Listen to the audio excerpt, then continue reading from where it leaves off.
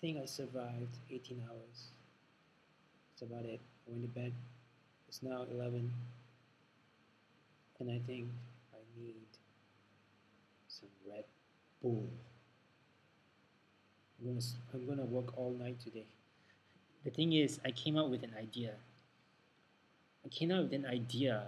The idea is so huge. Well, I don't want to talk about it. I'm working on it. So I'm all pumped up.